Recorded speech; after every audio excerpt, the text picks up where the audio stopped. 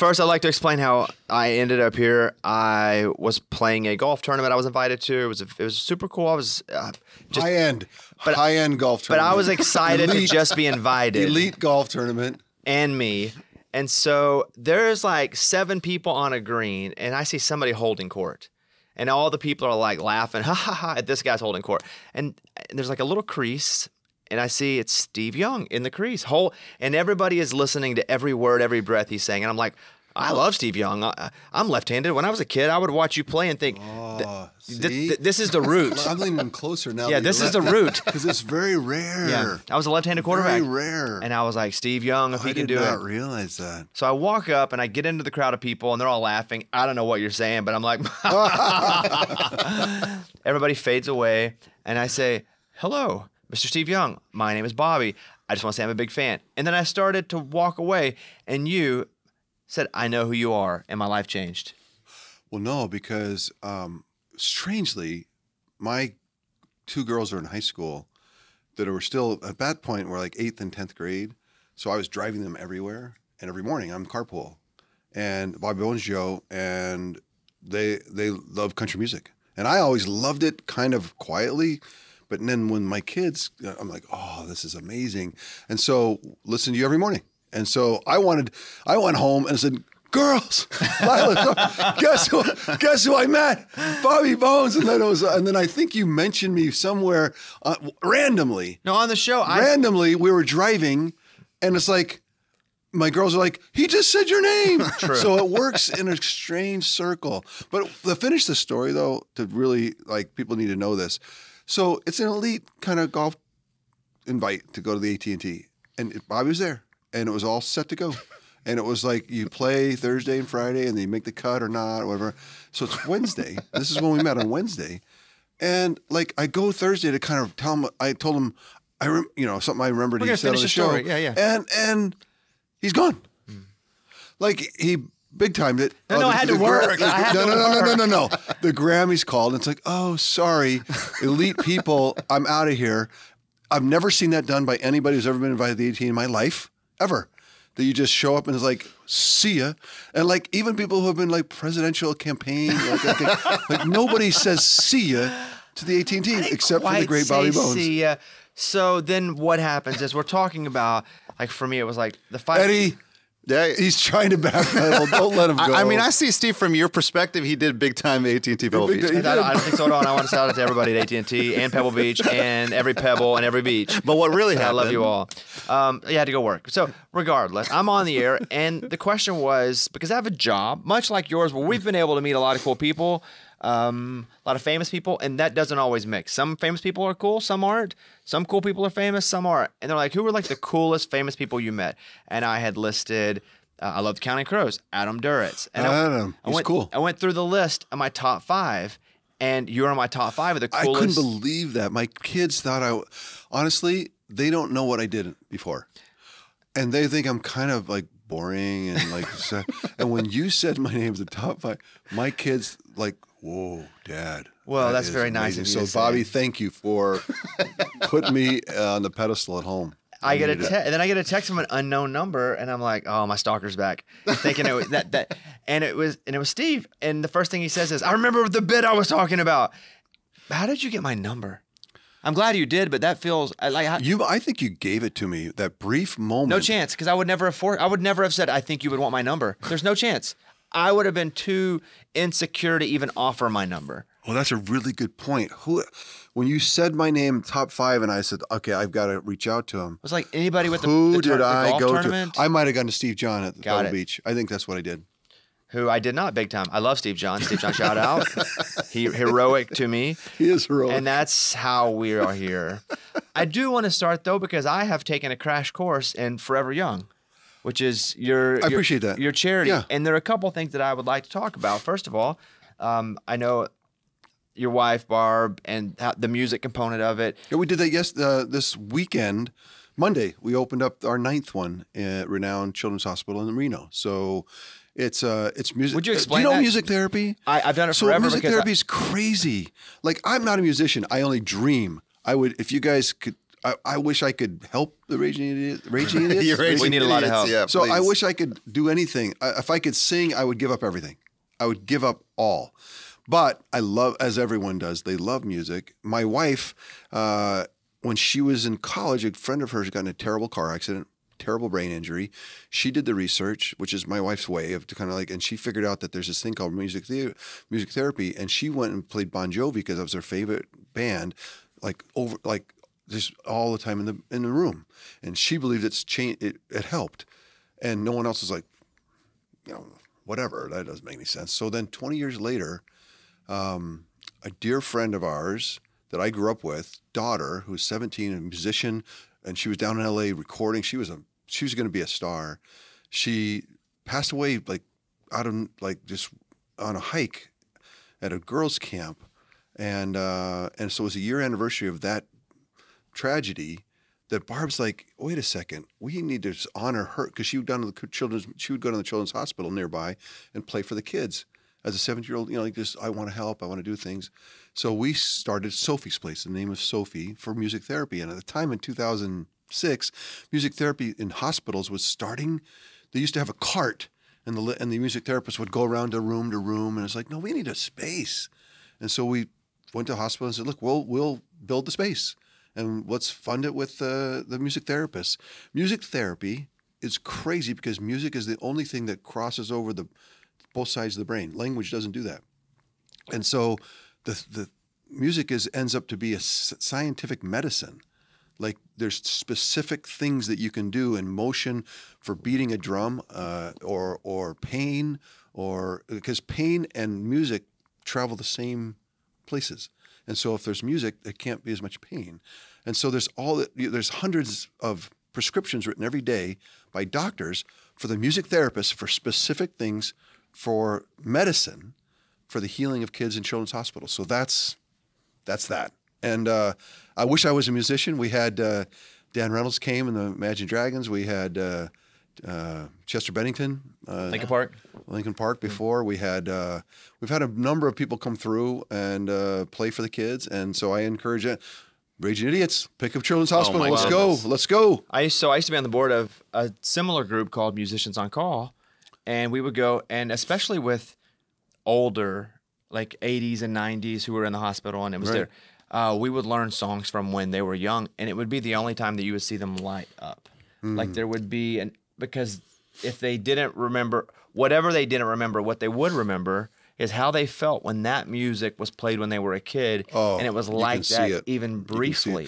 So it's not, we know that music has that effect, but I think I just want to make sure that people understand that there's a science to the specific things that music, like brain injuries, they can't get kids to move their arms, but if they can beat a drum for some reason. So they beat a drum and they use that as they beat the drum to reteach them how to eat. And so there's just, music has this Amazing. strange power over, and Chester Bennington's the one that told me, he says, they haven't figured out where music starts in the brain. And he says, that's because that's where God sits. And no one will ever actually find it. So I remember Chester telling me Love that. I went and looked up the charity there's a website you can go see if a charity's legit.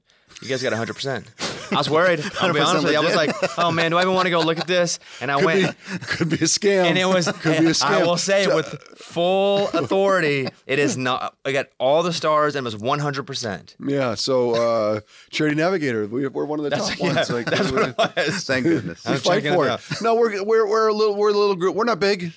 We peck away at every year. We trade in all this memorabilia for our golf tournaments to raise the money, and we find like-minded people and do our garden in our little corner of the world and try to do something good.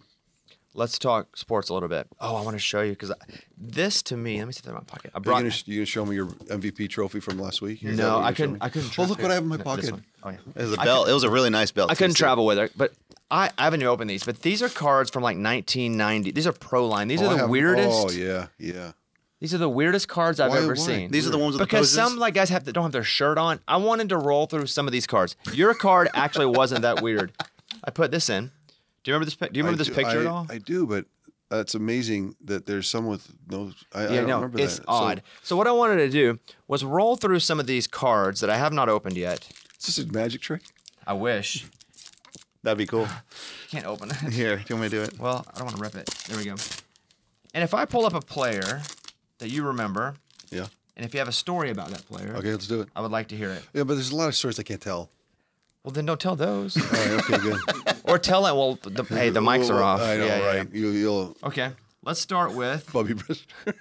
He already knew who it was. Bubby Brister. What? So some people, like, it's what's fun. The league, the NFL is full of just characters, right? From everywhere. And if I remember, Bobby was like, not Cajun like Bobby Hebert. Because Bobby Hebert played for the Saints. When you met Bobby Hebert, he's like, he would speak English, but Cajun English. And I'd be like, hey, bro, I don't know what you're doing. I don't know what you're saying. And so then I thought, okay, you're in the Superdome and 70,000, 80,000 people are screaming and you're in the huddle and Bobby Aber's calling the play? I'd be like, bro, I don't know what you're saying. Because does everyone else speak Cajun? No, they don't. So there's all these, and Bubby Brister is that kind of a character. My memory is that he was from the South and he was a country. Like, I can see Bubby growing up in a place where, you know, all the songs are with the dirt road and the fish and the, you know, and, you know, I don't know all the great lyrics. I'm just Pickup trucks. screwing up right now. But, and that's what Bubby is a country dude. Do you recognize that guy? This would be a guy, Pierce Holt, defensive end. Do you play with him? I did, Pierce Holt.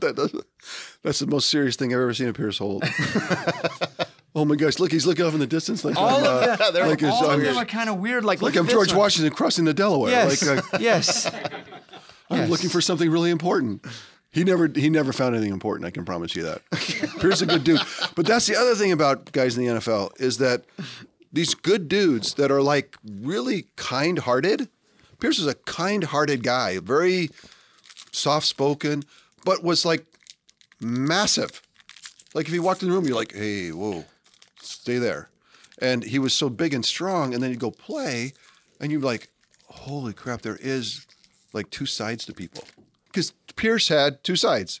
He was most of the time kind, Yeah. peaceful, and then you'd go play, and you're like, that dude is different. I think, and you probably have a version of this as well. For me, I'm on all the time if I am performing on stage, doing a radio show or a TV show. But when I'm not on, I'm off. Meaning I'm very really- quiet. I'm a wallflower. I don't have much to say because all I do is say, and I'm Yeah, I know what you supposed to mean. have opinions It's like constantly. otherwise you couldn't be you all the time. I would have no You would have- energy, you no couldn't do juice. it. No, it would be. I get that. Yeah. So I would say that would be my Eddie, you got two versions. sides, like off and on. I mean, no, I'm kind of me. You're always off. all the time. No, I'm on. I mean, well, when Bobby's talking, because when we're on, Steve, he's always talking. I know. So we just let him talk. Yeah. And you don't have to comment on this guy, but see how he has no shirt on in this picture? Oh yeah. Look at that. These There's are like he's got glamour a little shots. belly. Yeah, these are like glamour Wait, shots. who is that? Oh, Greg Townsend. Okay, Oh, how about yeah. let's do a coach here. There's another George Washington crossing the Delaware. He's the Cajun coach, right? Jim Mora. Yeah, Saints. Playoffs. You know That's that, true, right? Remember? I do. Yeah. All right, let's do one more. Did you have another one, Eddie? You see Matt Millen in there? Oh, so wait, Matt Millen. Yeah, Matt Good Millen. friend of mine, played for the Raiders for a long time, joined the 49ers. And he would have us, Harris Barton we were roommates. So we hung together. And Matt would invite us, because we're single, for dinner, for the family. And he'd say, look, 6:15. And so, but don't come late early, just be there 6:15. So we would kind of wait around the corner until 6:15 because we didn't want to mess up. So we'd pull in, and then he'd open the door and he'd be in his underwear. And he'd be like, yeah, come in. And the kids would be all around the table, and we go in and eat, and he's like, eat, And so we would eat, and then he would we'd finish. He'd like, okay, now leave. And so we would leave. And it was the greatest invite you could ever have to come to somebody's house, because you don't have to say anything. You just got to be on time. You don't look at the underwear and just go in and eat and leave. Yeah, that's a dream. Like literally encouraged to leave as fast as you can. And we'd be full. Pat would make tremendous food, and we'd walk out like, this is amazing. Like, this is the greatest thing ever. And the first time I ever met Matt Millen, he was playing for the Raiders, linebacker, and I was a rookie, and I was in the league, like, you know, and I'm playing the Raiders, and I'm, you know, you can imagine, like, you break the huddle, and you're like, and Matt Millen's like, alert, alert, alert, Mormon in the backfield, Mormon in the backfield, alert, alert. I'm like, I'm looking around, what is he talking about? And I that threw me for a long time, and Matt and I have laughed about that forever. But he was the kind of guy that would do stupid stuff like that. When you leave BYU and you go to the USFL, you put a year there. What was that even like? USFL was amazing. It was like the NFL was been around forever. This is an upstart league. Young, most of us were 21, 20, 22 years old. We were living in LA. We were being coached by John Hadel, who was famous kind of quarterback back in the day, and Sid Gilman, he was old at that time, but he was the godfather of the forward passing. It was amazing. And I had Gary Zimmerman, who ended up being at University of Oregon, where you guys just were. He ended up being a Hall of Fame player. We had JoJo Townsell. We had all these young players. It was a lot of fun. We had a great time, and the league was legit football. It was legit football. Why did you go to the USFL though? Because I could play right away, and I was going to be drafted #1 by the Bengals, and I didn't. This sounds a little weird, but I didn't know anyone in Cincinnati. Wow. I knew people in LA. You know what I mean? When you're young, you're like the familiarity and playing. Like I didn't want to sit and watch, and I wanted to go play. And sitting next to you makes you talk like you. Did you notice that? I don't know if I feel like I'm talking like you, sitting next to you. So I think there's some hybrid of conversation here. Where it's very weird. We had talked to another player. He quarterbacked USC, and he was drafted in the top 5. Same thing. Went to Cincinnati and was like, I don't know what's going on. Oh yeah. He never watched them on TV. He was like, I don't know what happens in Cincinnati. Right.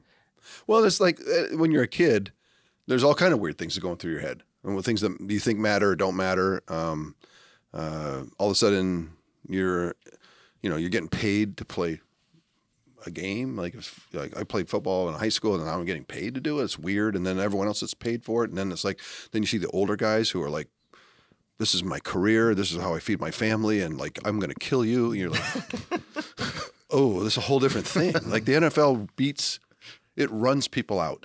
And if you are not careful and you don't really love it and you're not willing to kind of battle back, you've seen famous, like high draft picks come into the league, and then 3 or 4 years they just disappear because it's not their passion. They're really good at it. They're amazing. They're the best athletes in their town, in their county, in their state, at a college. Best athletes anyone ever seen. So you keep doing it, and then finally the pro game forces you to say, "Do I love this?" And a lot of times they're like, "I don't," and that's what happens. Did you realize in your first year with USFL that you probably weren't going to be there the next year?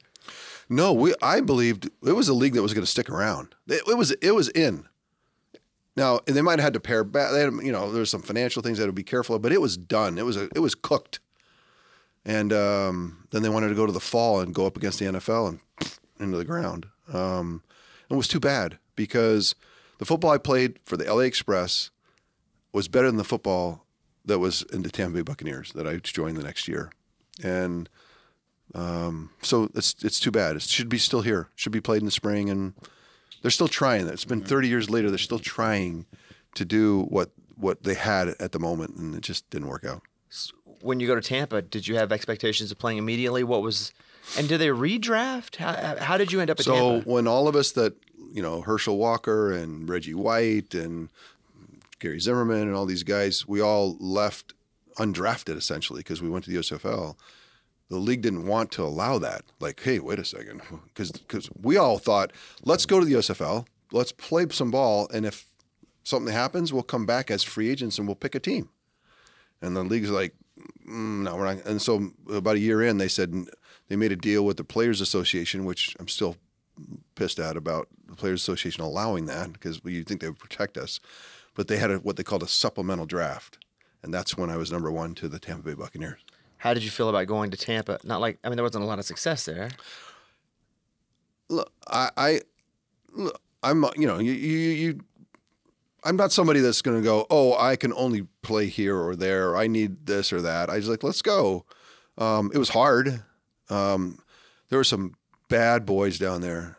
James Wilder was a running back. He's the toughest human being I ever met. There were some good players down there. It was just a bad situation.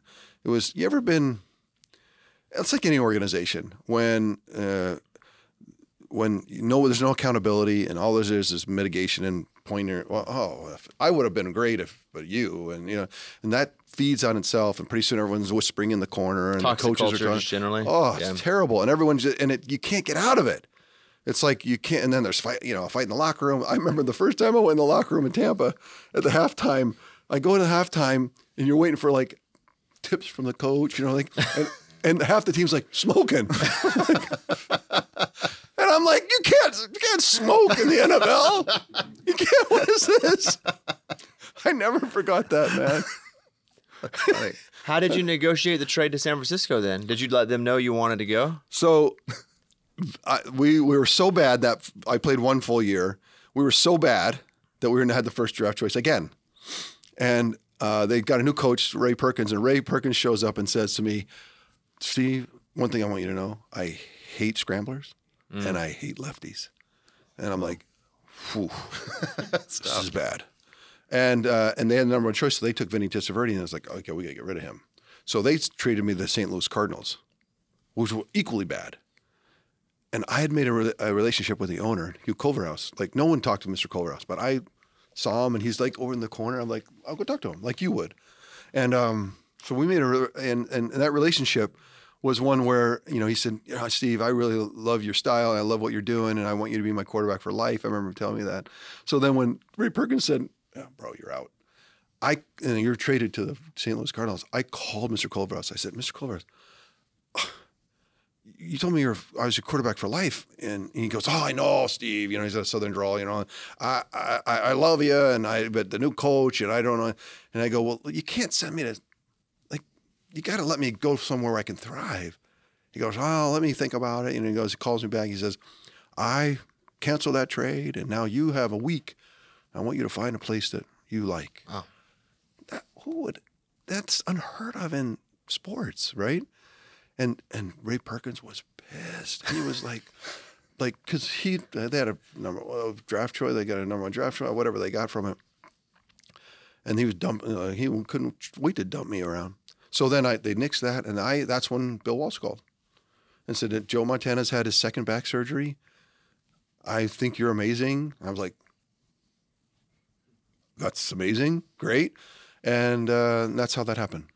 How was the Joe Montana situation? Oh, come on. You want to spend a 45 minutes. It was awkward. It was always awkward. And Joe, if Joe walked in right now, we'd both be like, hey. Because we didn't, I would tell you that we never fought. We never had a crossword. Never. Supported each other in the ways that we had to, the job was the job, right? Played golf together, laughed with Steve Bono and all the guys, but it was always awkward because in his mind, I was brought in to take his job. And in my mind, I was brought in because he was hurt. And I didn't want to sit and watch. I wouldn't have, if he was going to go be MVP and win Super Bowls, I'd be like, I love watching him, but I'm going to go play somewhere. So the whole thing was just, and Bill Walsh was the one who's like, oh, it'll work out, it'll be fine. And we both hated him for it, but loved him because and I would say this at the end of the day, it got the most out of both of us being together. And I watched him play football that is like most amazing football I've ever seen. And then I hopefully played football that it was the best I could ever be, And so in that way, it sucked and it was great and it was awkward. And someone did a commercial recently that we did with Bo Jackson coming to Bo's house for the big game, and I'm there and Joe walks in and Bo says, "Oh, Joe, good, that's great you came, Steve. It's okay, right?" And then I said, "Okay, of course." And then there's this awkward interchange where we try to high five and miss, and then finally we do this kind of claw shake, and it's like awkward. Then it's like perfectly, exemplified what what the relationship was like. Did you feel like you were a bit ahead of your time in the NFL then because you ran? 1,000%. I got kicked out of Tampa because I was weird. And my game was not the game. I believe that my game was the best game you could have when you have lots of options. You don't have to sit there and wait. I always thought that Tom Brady and Peyton Manning and Dan Marino were like super gods because they had to just stand there. And they were amazing. That's like, I would never want to do that job. But now, 20 years later, because of rule changes, the game is so wide open, you have to run. All the first round draft choices for quarterbacks are all guys that can move around and run. And so the game, strangely, is my game. It's like the game that I watch it, I'm like, oh, the love is there. Please let me in, And I keep working out and trying to throw in the backyard just in case. Like, you never know. Like if 32 guys got sick, maybe I throw a couple. Because you sit in the think about the game today, and Tom Brady said this, so it makes it true to me that the game today is the middle of the field is unpatrolled, where it used to be like a death zone. Like there's just people running around free. The flats are always open. Just if you ever need a completion, just take it, and no one can hit you. Like it's a dream. It's a quarterback's dream. Oh, by the way, you get paid $60 million a year. It's like a dream. Anyway, go on. I'm not bitter. It's not a get off my lawn kind of thing. Okay. I know you're thinking that. Hey, old man, get off my lawn. No, it's more of a appreciation for the changes that have come to me that resonate and make me want to play again. Who did you fear on the other side of the line? I always say the unblocked guy. You know what I mean? Like that's where you could really get hurt. So it's like, I don't care if it's you guys. And was that up to you guys? But was it up to you to find who was going to be the unblocked guy? It was partly me, and part was just mistakes. Yeah. And you get hit from, and that back then, the job was to put you out of the game. That was the job. And people remember the bounty and all this stuff. Like that was very common. And so you had the best athletes in the world, not the smartest, but the best athletes in the world paid lots of money to come kill you. And I feared anyone that wasn't blocked. But if you want to say who I didn't want to see, it was Reggie White. And did you old enough to remember Reggie White playing? Yeah, of course.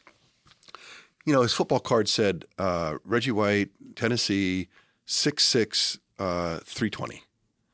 And you guys have to know that when you're a rookie, they give you a piece of paper, card companies, and you say who you are. Steve Young, BYU, 6'2", 210. So forevermore, if you look on the card, it's going to say 6'2", 210 because I wrote it down. Now, am I 6'2"? It might be slightly aspirational, but you know what I mean? Like you write down what you feel you are, right? And if I just thought about Reggie White, he wrote down 6'6", 320. If you write down 320, 340, you're 400. Yeah, You know you are. If you were 320, you would write down 280, right? Do you understand that? I probably? do. Yeah. So Reggie was the biggest, most amazing athlete that ever lived. I didn't meet biblical, stone throwing gargantuan. You know what I mean? I didn't meet, but Reggie White was if he walked in today, you'd be like, oh. But he was a pastor, right? Wasn't he full of love? So, one of the great athletes in the world because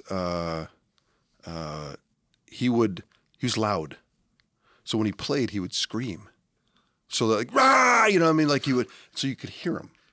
So you drop back to pass and he's like, here's this, we put 3 guys on him. Like, Reggie, 3 guys. Then he'd throw them out of the way, rah! And then you'd hear him coming. You're like, ah! And you're like, oh, no, here it comes! Ah! Everyone's screaming. So then all of a sudden he's there, right? All of a sudden he's there, rah! And he's on you, right? And the most amazing thing is he would grab me, he would turn over and fall backwards. Ah, that's nice. And let me fall on top of him. Mm. And then he would hold on. And there was like this awkward moment. He's like, and he'd be like, Steve, how you doing? I'm like, not so good. Reggie, not so good. Your dad's here? Because my dad helped him find my dad's a lawyer. He found him when we went to the when we were seniors in college, we went to the All-Star game together and we got to be friends. So Reggie would play and he would want to catch up. So he would like, ah, so like intense and like, he'd have you. And then he'd like, hey, so, you know, how's everything going?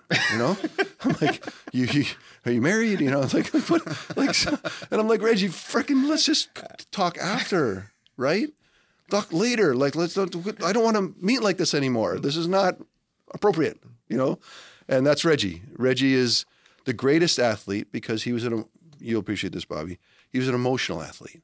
He could be an incredible competitor and he could be an incredible friend like that. That's hard to do. Most of the friends that I played against went the other way. It was worse, right? They were, I know you, you know, they just don't know how to handle the athleticism and the emotional athleticism. Reggie was amazing. He was a pastor. We go to the Pro Bowl in Hawaii and he would have a revival and everyone was invited. And so he'd go down, and then he was like, who wants to be baptized? And the guys would raise, I will. And then they'd go out to the ocean and baptize all these Pro Bowlers. That's like, awesome. I love that's that. Reggie, man. That's Reggie. Steve, mid-90s, what was the team that you hated the most? Well, it was a love-hate because the Dallas Cowboys had become very quickly in the early 90s, like, amazing. Like, there was no weakness. They were, and they've, unfortunately for them, they've never seen anything close to that since. But He's a massive Cowboys fan, by the way. And well, that hurt a no, little bit. talk about underachievement to talent for 30 years. But that team was some bad boys. And anyway, the Cowboys we were the best and they were the best. And that's how, and I always felt like that's where you found out who you were.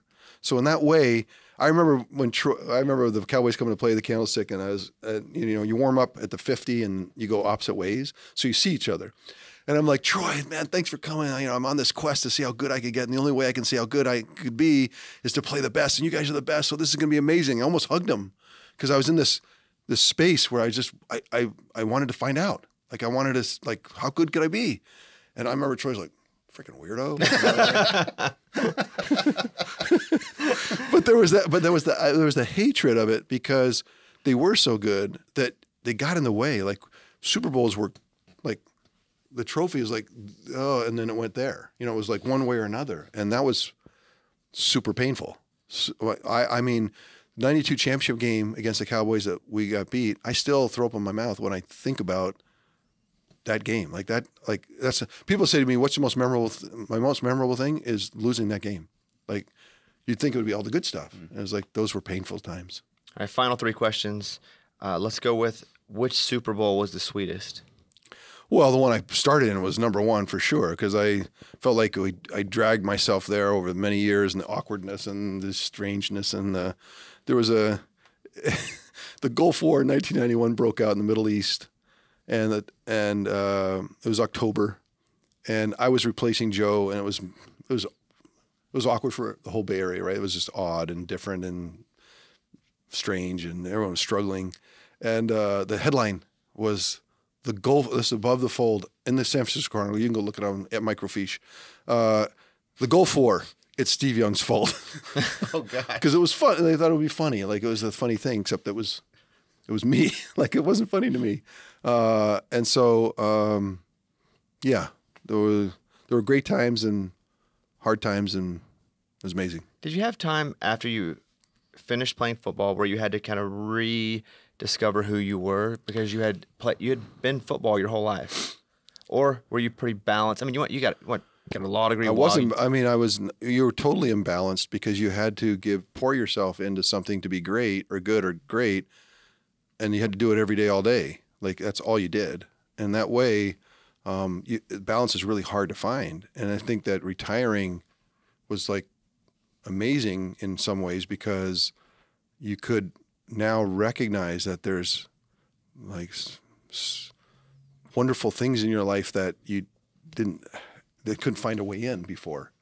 And did that struggle at all, or was it? Yeah, I think anyone who has a dream that actually comes true and they can actually perform, like but jobs that quit at young ages, like even acting, I think sometimes you can go a long time, but most of the time is you get a star, it goes shoo, and then it falls, and sports is that way.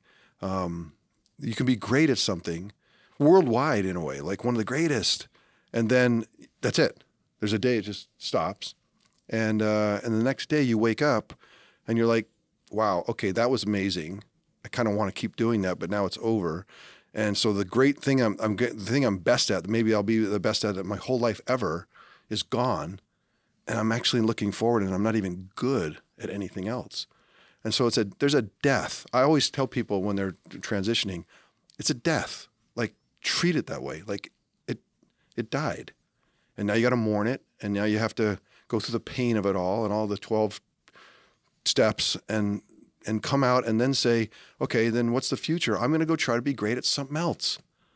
And I'm just going to, and my hero, Roger Staubach, I was asking for advice, and I'm retiring. What should I do? He goes, run.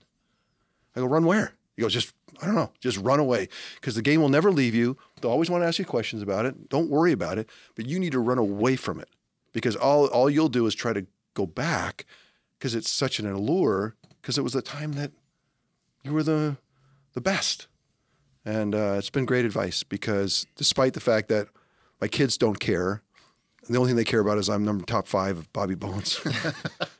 Like, literally, they talk about it all the time. It's been great advice, because it is a death, and I treat it that way. Like, it died, and it was amazing, and now I got a different life. What's your favorite picture in your house that has nothing to do with sports? There's nothing. If you walked in my home, you would not know that it was my home. I didn't want to do that to the kids. They had enough problems at school, and especially with my boys, just Steve Young's kid. What do you throw the ball? And like, no, I hate football. Yeah, I like music theater. So in our home, nothing like that.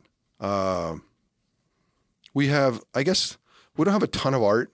We have a lot of transitional art, I'll call it. So like for Valentine's Day or Thanksgiving, she draws a huge tree, and then everyone has to write what they're thankful for and put it on the tree. Cool. So it's like that's the main thing in the house. And then there's during Halloween, there's all the pictures from all the years of Halloween. They go up and then come down. So a lot of transitional art in our house.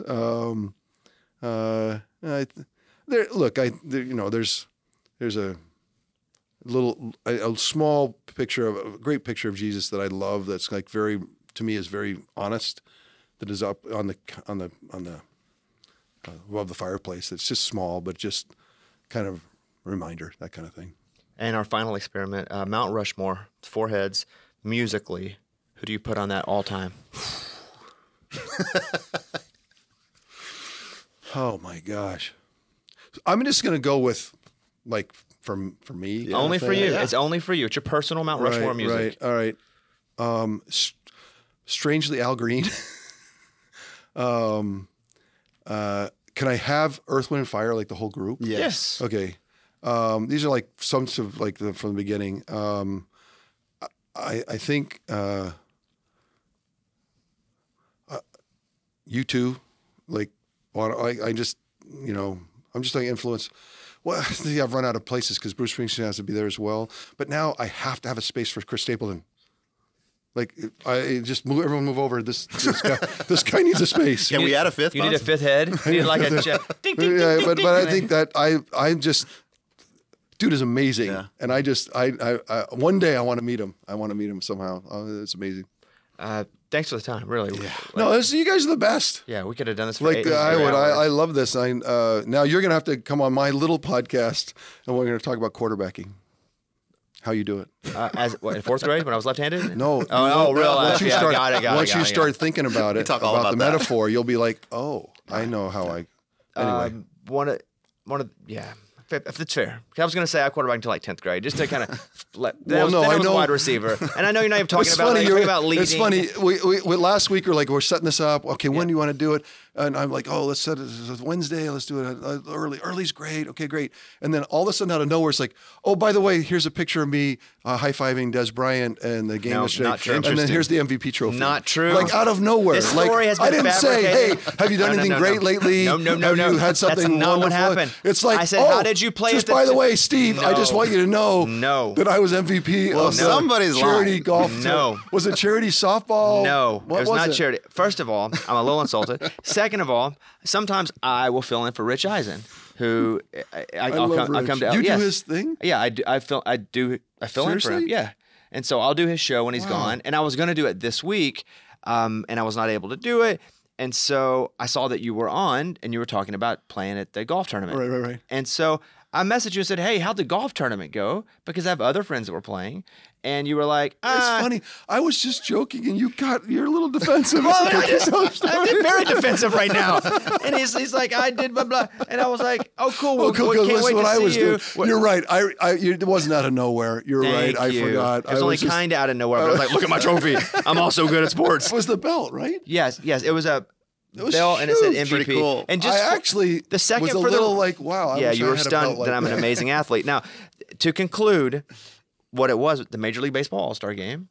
Yeah, is happening. That's where I was. Amazing. No, I know. No. You said it was like a church league, charity church league with 14-year-olds. Eddie, do you see this? I was just kidding. I knew what it was. I just was having fun. Very insulted.